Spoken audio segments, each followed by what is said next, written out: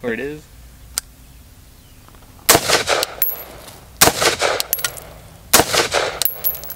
This gun is so...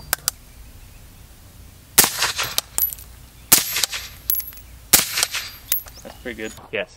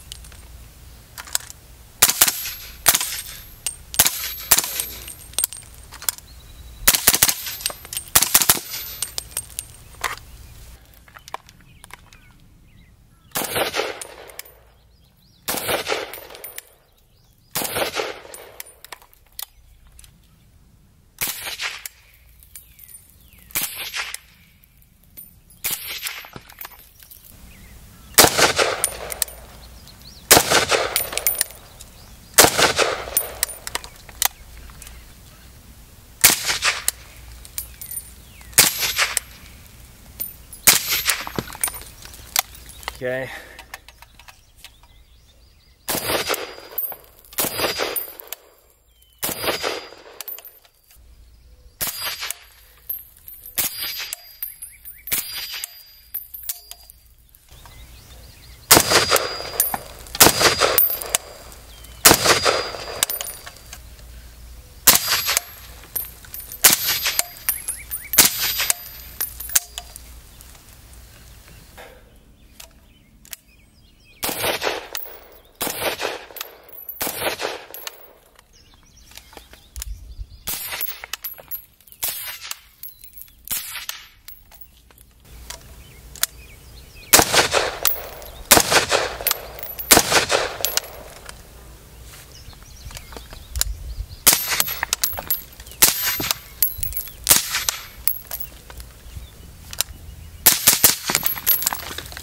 Hello and welcome to Firearm Freedom. This is going to be another First Impressions video. In today's First Impressions video, we are taking a look at the AB Suppressors A-10 Warthog. And before we get this video started, I just want to give a huge shout out to this video's sponsor, which is, of course, Gators Eyewear. You guys see me rocking their glasses all the time in these videos. I am more of a retro guy, so I like the Skyhooks or the Starks. That's just me. They got some cool red polarizing options, other things, but they also have regular, kind of more tactical looking ballistic glasses, and they are offering you guys a huge discount code. It's like 40 bucks off. Now, they don't pay me for this ad space. I just really like their stuff, and you can support me by clicking that link, and anything you purchase from that link gives me a little bit of a kickback, which I seriously do appreciate. This is a pretty interesting little can that I am excited to talk to you guys about today. Now, I was just looking on AB's website before filming this video, and I did notice that now, instead of the Warthog, it's labeled as the A-10. So in this case, I have one that is labeled Warthog and not A-10, but I'm imagining they're kind of switching the name to A-10. I first got introduced to the AB suppressors with, I believe, their model that's called the Raptor, and it is a titanium suppressor that actually threads over the barrel of a bolt gun primarily, but you could use it on an AR-15, and it's a reflex design. So it kind of like threads over the barrel itself with a very large blast chamber that actually goes behind the suppressor.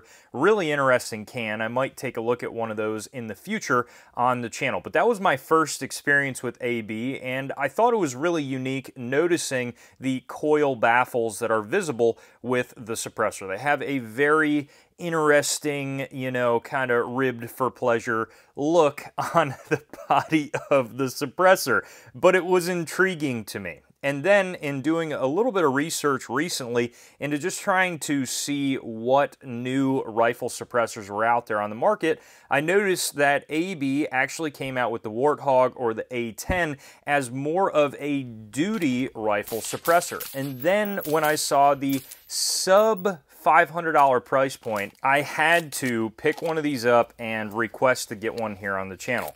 With that being said, full disclosure as always on my channel, AB did send me this suppressor to check out for free. They let me know, hey, if you don't like it, let them know in the video. If you like it, let them know, whatever. We just want to get good information to help improve our cans moving forward, which is of course exactly why you see it here on the channel in front of you. The company itself to work with was awesome, a bunch of great folks over there. And I just saw, before making this video, these guys retailing around on different distributors online for like $480, which for a duty-ready rifle can is very impressive. What you're going to have here is a 17.4 steel construction suppressor trying to go in the way of a more durable, full auto rated suppressor. AB switched to the steel for this option. Now, the other thing you're going to notice with the Warthog series is the built-in flash hider up here in the front of the can. Now, I wasn't really getting a ton of tuning fork effect, but it is somewhat noticeable. I'll do one or two of those there without talking. You can barely hear it, but it is there. And I did notice during shooting, just again, a ever so slight amount of tuning fork effect. However, I would imagine this does a very good job reducing the flash at night. I have not tested that yet. This is going to be something that I test here in the future, so I don't want to comment definitively on that, but this is designed to, of course, help reduce the flash signature out of the suppressor. So what we're going to have with all AB suppressors is this very unique coil baffle design, and it does a very good job. I immediately noticed at the range, aside from somewhat of an odd look, it actually does a good job kind of radiating the heat away from the areas that you would normally see on the suppressor. And I noticed that through optics and other things, I was getting nowhere near as much mirage on this can as I was with a regular standard circular suppressor. And I thought that was really interesting. I believe that is a reason why they did this visible coil system, or another reason why, and I think it does a fairly good job. Now, I did notice that cooling, although it is a steel suppressor and is going to take longer than titanium, was relatively quick. And again, I don't know if that's just due to this design here, but I really did enjoy that at the range. And then also on AKs, this thing looks sick. On ARs, you know, maybe a little bit interesting. It's not something you're normally seeing on an AR suppressor, but again, when you put this thing on an AK like an M92 PAP or a 104, this thing just looks right at home. It has a very com block style to it, and I appreciate the fact that AB lists it on their website with photographs of an M92. It is ballsy of them to showcase this on an AK and allow it to be run on AKs with AK testing videos on their website, and I really like seeing that. Yes, we all know AKs are not the most concentric things on the market, but seeing a company willing to put their money where their mouth is and give you the information moving forward, if you want to throw this on an AK, you can. And again, that's something that I really like to see. On the Warthog, you have your model, manufacturer, and serial number all the way on the bottom of the suppressor here, and that is the best place to do it. For the life of me, I cannot really understand why any of these very large companies are still putting their serial number way up here, where you are obviously very likely to destroy that serial number if you get a baffle strike. The front cap is not removable, that is welded into place, and I should say that the overall suppressor itself is not user serviceable. It is going to be welded together for as much strength as they could possibly give it, and of course, because it's not user serviceable, you don't want to run any rimfire ammunition through this suppressor. I went with the 762 Warthog simply because I wanted to run it on a few different AKs, but they do have a 5.56 variation as well, and the 5.56 is slightly shorter than the 762, but not by much. The cool thing about the Warthog, aside from their other suppressors that AB has made in the past, is that now this, being again more of a duty-ready suppressor, is standard industry-leading thread pitch in the back, which I think is like 1.375 by something, but it is essentially the same as a Silencer Co. Bravo thread pitch in the back. So if you have a Silencer Co. ASR adapter, you can put that in there. If you have an Omega to Chemo adapter from Dead Air, you can use that. If you have a Q Plan B,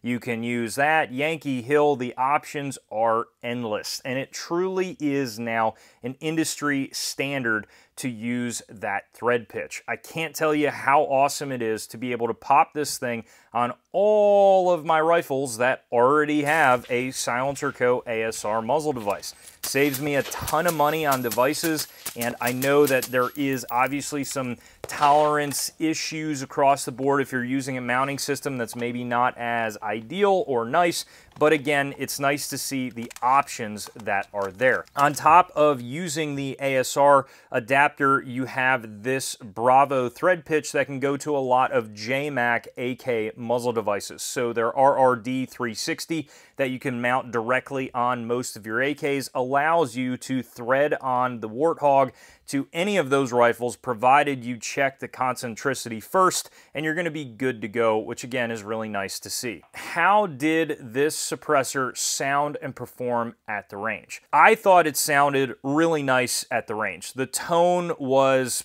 pretty excellent, no complaints there, and for the most part, I would say it was almost identical to kind of my baseline testing standard, which is my Silencer Co. Omega. And at almost half the price point, that is absolutely phenomenal, especially when it comes with the ability to accept all the same adapters. We ran it hard at the range. I didn't even really cook a lot of the Cerakoting off. They did a great job there. And just a side note to AB on just the overall out-of-box first impressions, not a huge deal. I'll throw a photo up right now, but there was some blasting media on the inside of the blast baffle when I took it out of the box. It is not something that, in my opinion, would have like destroyed the suppressor if you popped around through it first range day.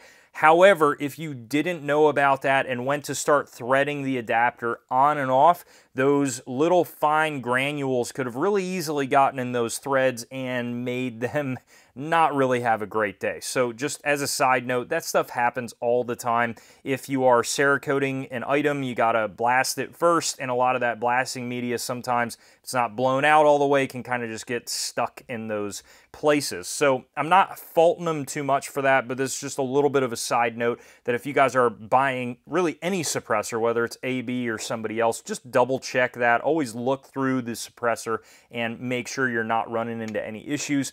But aside from that one very, very, very minor QC thing, the can performed incredibly well. It does have a barrel length restriction sheet. With 5.56, you're working with a 10.5-inch barrel, and it worked just fine. And then also with 300 Blackout, you're using an 8-inch barrel. For me, in my case, I have a 7.5-inch 300 Blackout, but usually you got a little bit of give there. And we were just shooting subs, so not as big of a problem. And with 308, the other 7.62 that this is capable of taking, you want to go ahead and stop at a 16 or 20-inch barrel, depending on the exact rifle that you are shooting this with.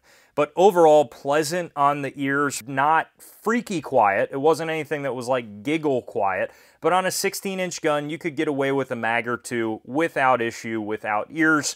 For me, I put my ears on after that and kind of wore them for the rest of the range day to give you a little bit of an indication on exactly how this sounds. I love seeing suppressors like this, and in fact, a lot more are going to be popping up on the channel. And I think companies like AB are going to begin giving massive companies like Silencer Co., Dead Air, all the big guys, a run for their money, because these other massive parts of the suppressor industry are consistently getting stagnant, in my opinion. The prices are not really coming down, and you have companies like AB dropping an awesome suppressor with almost identical specs at half the price point and being a little bit innovative with something new. It sounds great, and I really, really like it, and I love seeing the innovation of the suppressor market begin to expand and open it up for regular people out there that don't want to drop $1,000 on their suppressor. If you guys have any other questions about the AB A-10, let me know down in the comments section below, and I absolutely will get back to you. While you're down there, head up to the description for those ways to support the channel, and as always, stay tuned for more great videos coming soon.